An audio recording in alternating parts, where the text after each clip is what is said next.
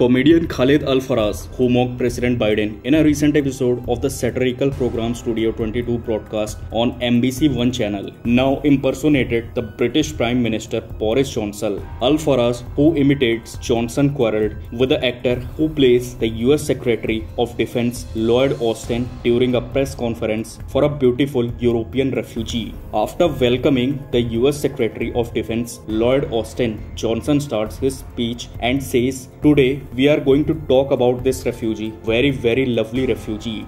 Today we're gonna talk about this refugee, very lovely refugee, very lovely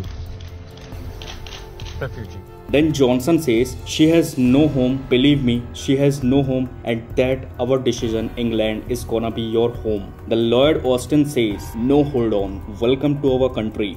England, it's gonna be your home." No, hold up, though. Welcome to my country.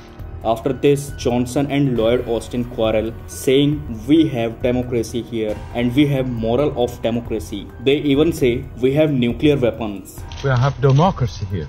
We have a mother of democracy. We have nuclear weapon. We have nuclear weapons.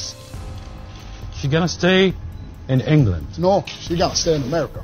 Amid the argument, refugee calls her husband and son. Then Al-Faraj was surprised that she had a husband and a son, so that the quarrel began again.